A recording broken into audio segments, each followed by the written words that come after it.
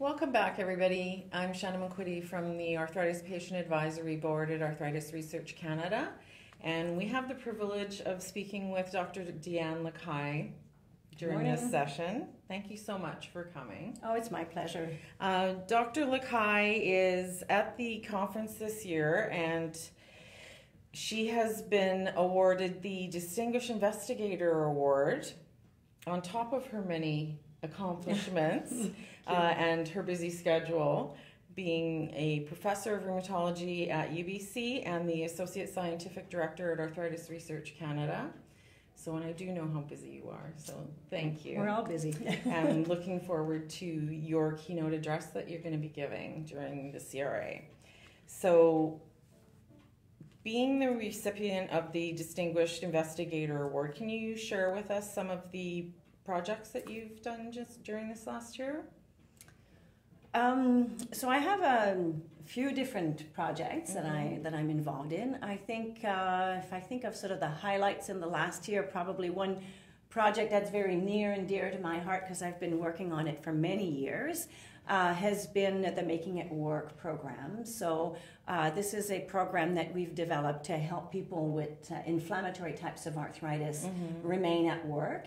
And it is a self-management type of program that's online, and it is to help people lead healthy and productive lives at work and prevent work disability. So in the last year, we've been continuing we've done a randomized control trial to see if this program is effective at helping people remain productive at work and prevent work disability.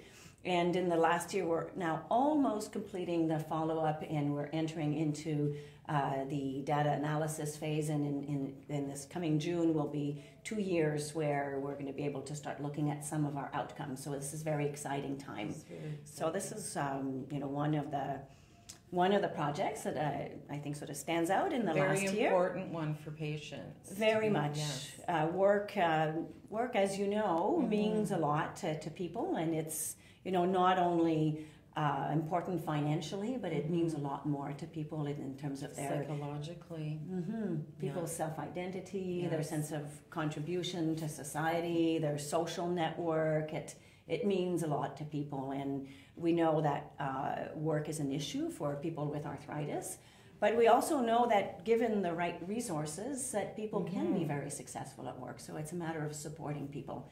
But often there's not a lot out there for people to access, and so this program really fills an important need in our healthcare system in supporting people. And I think educating patients and caregivers on how to navigate through that system, and there's the medical system working with their employers so that they can continue to work and expose employers to the fact that they can still work. Yes. That they're not to be judged because they're not well necessarily. Or not. So it's a very fine line between wanting to raise awareness so people are aware that it's an issue, but at the same time not painting a negative picture, because really people with arthritis are so dedicated to their work that what they may lack in certain physical capacities, they make up in a lot of other ways.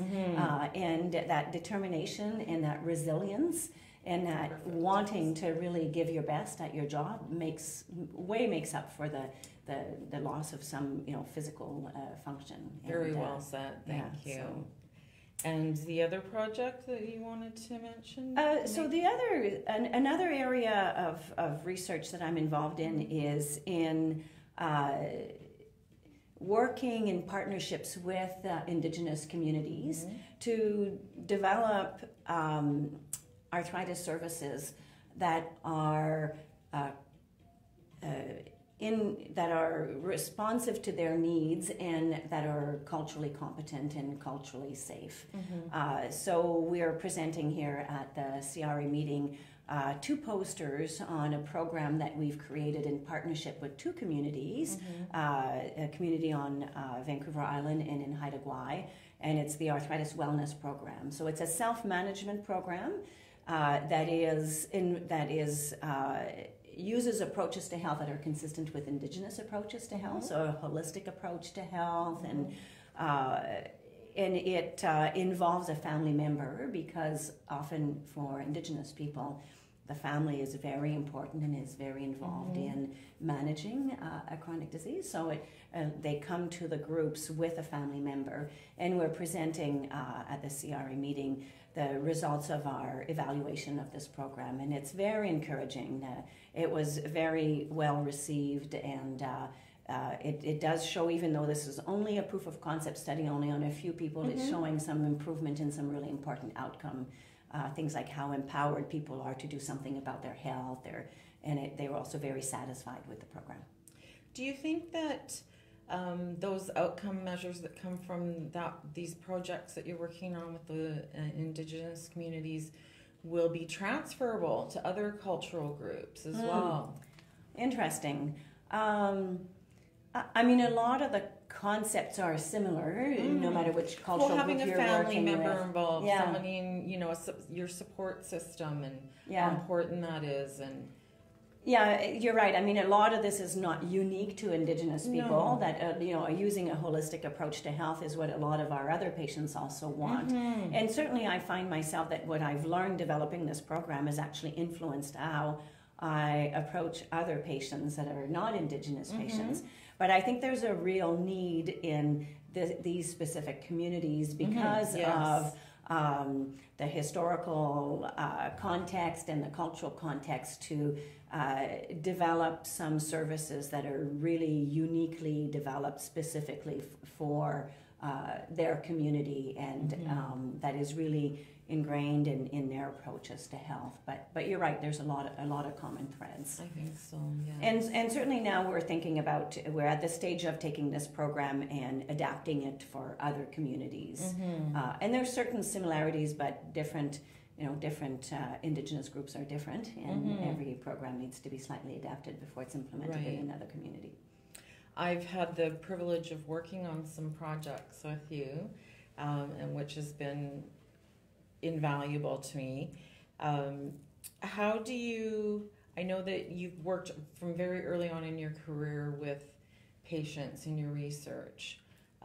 What do you think is the most important thing about the term patient-centered in your work? That's a good question.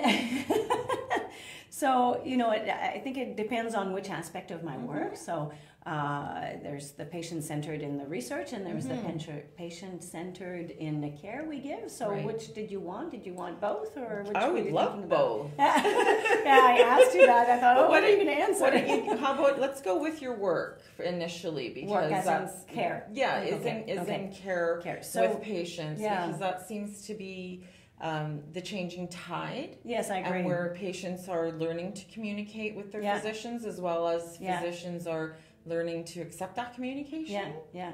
And I think patient-centered right now is kind of the trendy term, and we hear it a lot, and we use it a lot, and I think it's an important question. What does it really mean, and what does it mean for me? So what it means for me is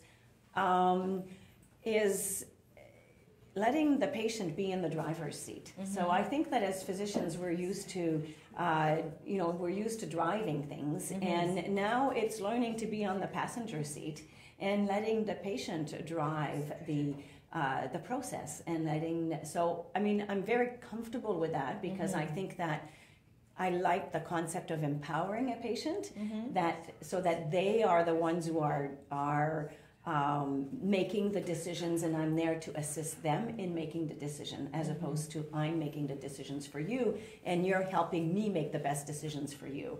To me, being patient-centered is flipping it the other way, and you're the one making the decision and I'm assisting you making the decisions. It's like a co-pilot. Exactly. I've become the co-pilot and you're the pilot. So that to me is the definition of patient-centered. And it means a lot of, and it doesn't, it doesn't, there are certain patients who are not comfortable with that. So we also have to be careful not to be putting responsibilities on people's shoulders that they're not ready for. So it is really important, if we want people to be really making informed decisions, that we support them well and we give them the information that they need, and that sort of, that they feel, so I see it as like I'm on your team and I'm there to be there for you, and to help you manage your disease, but it's your disease, and ultimately it's all your decision.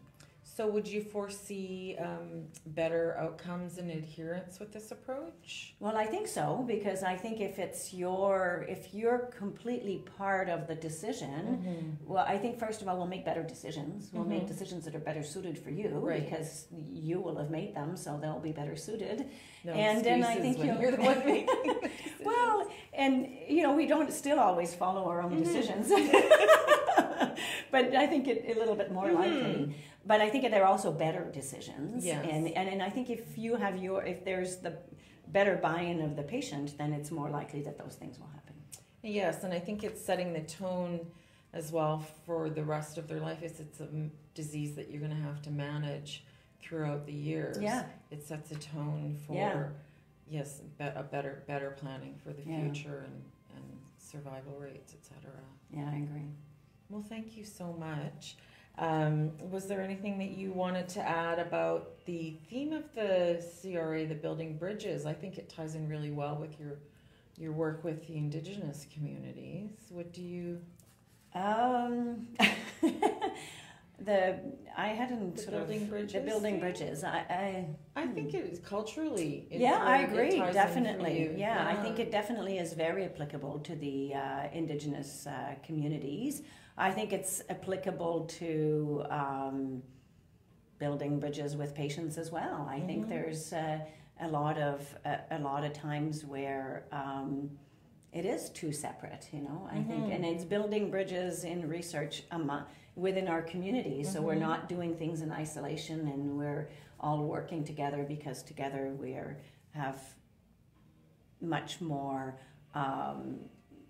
strength and much more power to achieve things. So I see there's so many different bridges to be built, and the more bridges we have, the better outcomes we have. Well, I think you set a great example for doing that, and for the future researchers and caregivers that are learning, and you're mentoring them, and it just sets such a great tone for wonderful things to happen in the future. Well, thank you. Is there any questions from the audience? Yes, I'd like to know, I've got a question here from one of our viewers about arthritis in Indigenous populations. Is it worse? Is there more? So there's definitely more. Camera, just look at the camera. There's definitely more. We know that Indigenous populations have an increased risk of a number of our types of arthritis, pretty much all of our types of arthritis. So definitely rheumatoid arthritis, but certain populations also have increased risk of ankylosing spondylitis. There's also more osteoarthritis. Often also patients will have more severe disease, whether that is something that is intrinsic to the disease itself, or whether it's related to what we call the social determinants of health, and whether it is because there's more barriers to getting the care that is needed, whether it's some other social circumstances of that make it difficult for people to access what they need, or whether it's that actually it's the disease itself that is more severe, I think is still unclear at this point. But definitely there's very good data showing that the diseases are more frequent, the disease is more severe, there's more care gaps, people not getting the care they need, and worse outcomes, unfortunately. But we're recognizing it, and recognition and awareness is the first step towards change. So hopefully we can change these outcomes. And I just came out of a workshop this morning on Indigenous health and a lot of initiatives to improve and educate the physicians within the rheumatology community, so that we can provide care that is more culturally competent, culturally safe, and so that we can break down some of those barriers, and we can provide care that resonates with our patients and build bridges. Right? Well, thanks again, and we're looking forward to seeing you throughout the rest of the conference. Thank you.